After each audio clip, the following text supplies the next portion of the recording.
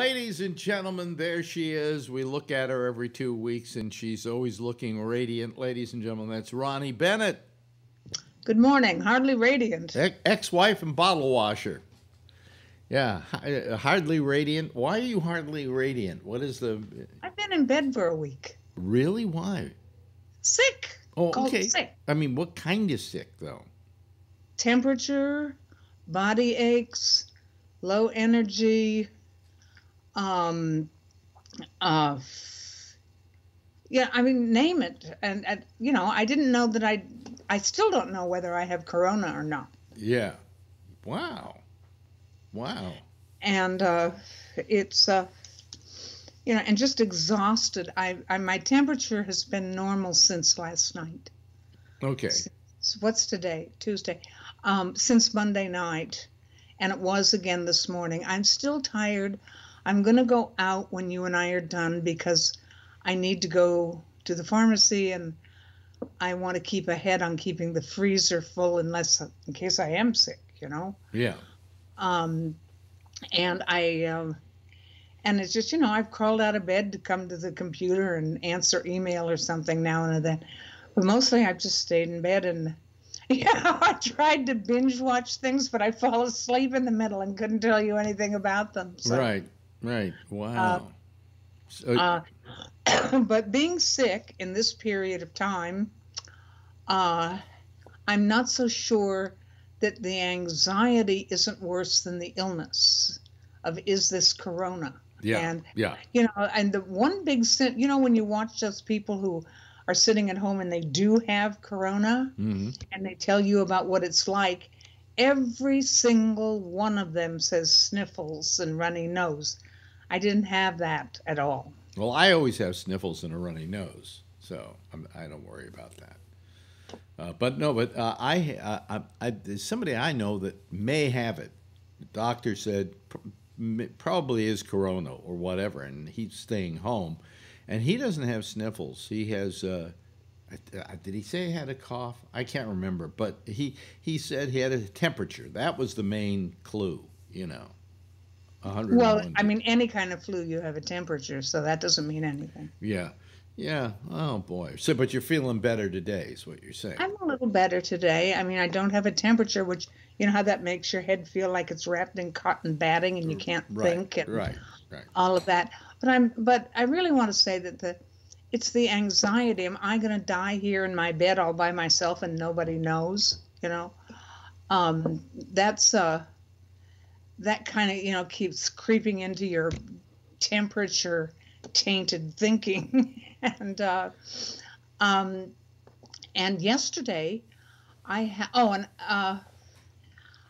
on Saturday it was bad enough that I called the medical center where I have all my doctors and treatments, and of course I couldn't talk to a doctor. They're busy, I guess. But talked to some doctor who was on call for all this, and she just told me to stay. I also, because I have COPD, I was having heavy breathing problems. Mm-hmm. And that is all the rest of it I could live with. That I really can't stand. Yeah. And so she said she didn't think I needed to go to the emergency room, and but that if the breathing got worse and I was really having trouble getting any air in, to call 911 and go to the emergency room. Right. That didn't happen. It got better. And also, I have oxygen here, so I was using oxygen that helped. Right. So yesterday I had my first telehealth appointment. Right. My Marjorie had one of those yesterday. Yeah. Okay. Yeah. Well, what I'm saying is it's another part of the new normal. But go ahead, tell us about your telehealth. Well, you go ahead. I mean, No. I'm just mentioning that this seems to be a common thing now in order to handle things. It's been around for a long time. This is nothing new. Yeah. It's. I mean, you could say that's what I had last Saturday too. Yeah. But it was with my palliative care provider, and what I asked most importantly was, what is dying of coronavirus like? He had told me that there were almost no beds at that hospital, where in that complex, Right. and that certainly probably no ventilators, which someone like me would need a ventilator to live Right. if I were that sick. And I thought about that, and he's a palliative care guy, so we talk about these things. Of that, if it came to that, that if I have coronavirus, that they should let me go, because I'm an old woman. I've led most of my life. But I asked him what the dying was. I'm scared of dying, of not being able to breathe, of how awful that would be. Mm-hmm. To try to get your breath and not. Mm-hmm. And he said that there are drugs that they can give you that make that, to ease that and ease the pain. And that it would take a few days. But he literally said to you that because of your age, they probably wouldn't treat you? No, I didn't say that. Oh, you Take said that back. I don't want anybody in the audience hearing that. Well, no, the reason I asked you that is because that's how it kind of sounded, that you said that because you were of your age. No. I said that. Oh, okay. All right. Okay, good. Because the latest thing coming out of Italy is they're telling their doctors, do not treat anybody over the age of 60. Well, and so are they saying it here. I mean, there's the lieutenant governor of Texas just said that every one of us old people, it's up to us to stand up and take the virus. Oh, God. Oh, my, oh, my. Yeah. So now I want to go back to that. I want to be really clear. Yeah. I said that. Oh, okay. All right. I said that. Okay. I just wanted to clarify that. That's all. I didn't think I was unclear. And that's really, really important. I mean, it's not a joke. Yeah. And it's not laughable. And it's really important that a doctor did not say that to me. But it is true that, I mean, I heard several doctors, when asked the question about age, said that if there are only one ventilator and there are two patients and one of them is 80 and one of them is 40, I'm giving it to the one who's 40. I haven't seen that. Yeah, I heard that in a discussion. Doctors make those decisions, but I think that they're on the spot. I mean, if you've got a 40-year-old that's going to die anyway, whatever you do, and an 80-year-old that might survive, I think you'd see a doctor doing the reverse. But they're making those ventilators work for two people at a time. They're trying. They're testing it here in New York, is what they said. That's what Cuomo said today. They're testing it. It's a possibility. Somebody else said it 2 days ago, Fauci, I think. Yeah. He said it's a possibility. They're not sure they can get them to work that way, but if they can, it takes some rearranging of the electronics or whatever to do it. But if they can do that, that will help with the problem, because here in New York we've got, what did he say? I can't remember the number, something like 4,000 ventilators, and we're going to need 30,000 within 15 days. That's, so they're going to have to figure out some way to double up on ventilators and so on. So if they can, you can't go around saying you must when nobody knows how. Yeah. But we have a president here that is already wanting people to get back to work. Yes. He's thinking more about the economy than he is about the public health. Well, it's just going to kill everybody at work then.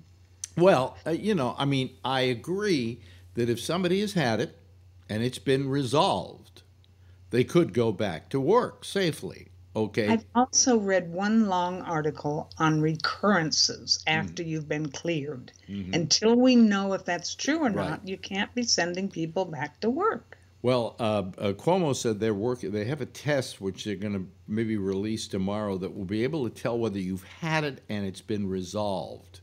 Okay.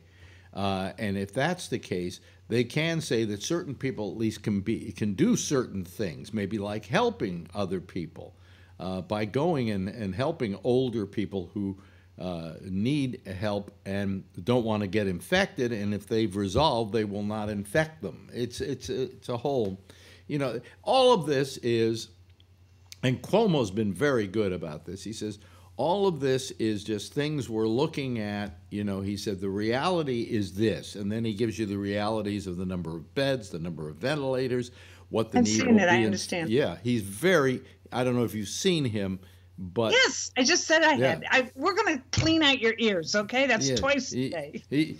Oh, don't be cranky just because you're sick. I am really cranky, so be careful. Today you are the crabby lady that you talk Crabby about. old lady. Crabby old lady. Cuomo, I mean, I wish he were president right now and handling this crisis, because he really does a wonderful job of it. I watch him every day and I go, he's not telling me everything's going to be fine and everything's going to be wax lips and roses. He says, here's what the situation is. And then he talks about the other toll, which is the emotional toll it's taking on people and how to deal with that. He said, here's the good news. If you're at home with your kids, here's a real chance to bond with your kids again and not have to go to work, Sure, well, they're in the other room. Yeah, but that's a little far-fetched. I am so upset with our president only because he is just not the leader we need in a situation like this. Okay? Oh, you haven't been upset with him before? Well, I was upset with him before, but I mean, now it's the time. There are people that I've hated, like Rudy Giuliani, but I had to admit that when it came to 9/11, he handled it well. Could I interrupt here a minute? Yeah, sure. Whatever happened to Rudy Giuliani? Where is he? He disappeared off the face of the planet. I actually think that there's a segment of the Trump administration that offs people. And I think they may have just gotten to Fauci, because Fauci hasn't been seen for a couple of days. I'm so up. When I tuned in yesterday and he wasn't there. Yeah. And of course, everybody on the podium was all standing we're all standing shoulder to shoulder. Mm-hmm. Well, we're supposed to be 8 feet apart or whatever it is. Yeah. Never mind. There's nothing right, absolutely zero right going on from the Trump administration or anybody in it. Well, if in fact they pushed Fauci out, that is a huge error in judgment, because he's the guy you listen to. He's your go-to guy. Yes, we understand. We all know that. Everybody knows that. But we all know Trump's smarter than anybody else. I have no patience with that kind of stuff anymore. I mean, I just have no patience. There's nothing good that can be said about that man. The less we say, the better off we are. And if you are the praying sort, or whatever it is that you do to contact the gods, then you have to just pray that he doesn't kill us all. Yeah. Because that's what he's going to do. Yeah. Well, I'll tell you what was interesting that Cuomo talked about today. He said he got a hold of the Health and Services Department, or whatever that cabinet post is.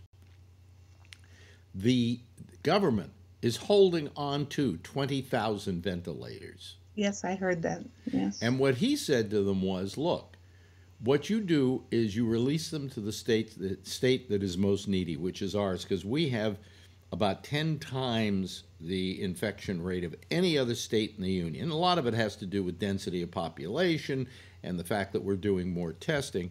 He said, we need those ventilators. When we're through with them, at the cost of New York City, will send it to another state that needs them. That's the way it should be done. Not like, well, this state has so much, so we'll apportion 10 to them and 20 to another and whatever. He said you go to the place that's ground zero, you take care of that, then you move those ventilators elsewhere. He said, I'll ship every ventilator in this state out to another state if we don't need them.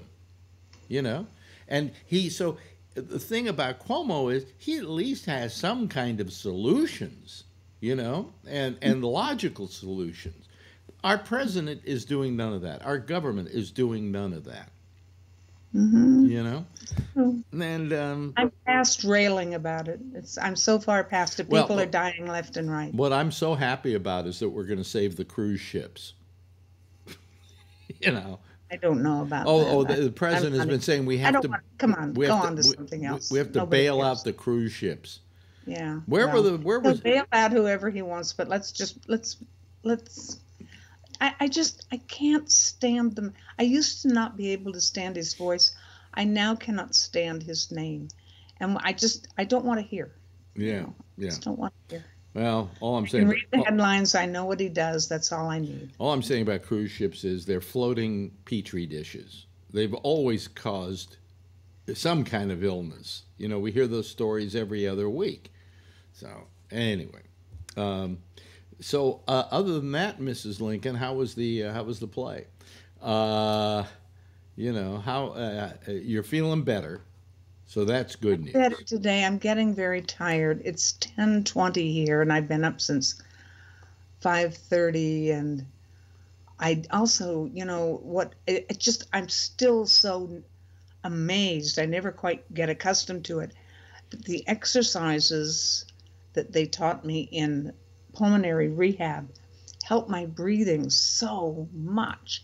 And when I don't, which I didn't exercise for the near week I was sick, it wasn't I don't believe it was whatever is wrong with me that was so much causing the breathing. It's I wasn't doing the exercises every morning. Yeah. So this morning, um, after always have to have a cup of coffee first if you'd like me to Hmm. move around at all. Um, so I had the cup of coffee and I started the exercises, and I was doing pretty well. And the phone rang when I was about 20 minutes into them, and so that was a good excuse to stop. Because as much good as they do for me, I hate it. I just hate it. So I use that. I've been sick, so I only did 20 minutes today, but tomorrow I'll do better. You know, that was the one thing that we had in common.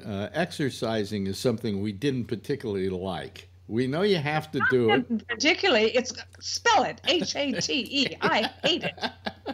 I just hate it. I've done it all my life, and I just can't stand it.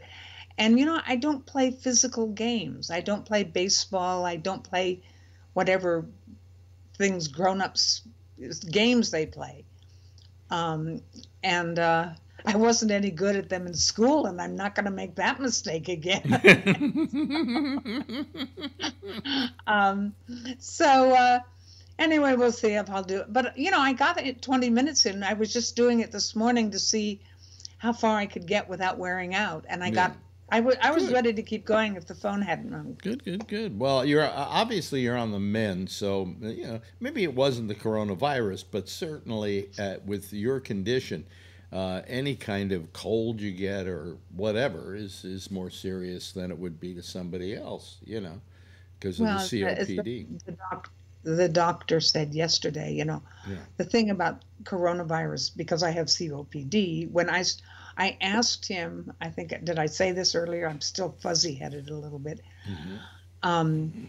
That I, oh, God damn, I forgot what I was saying.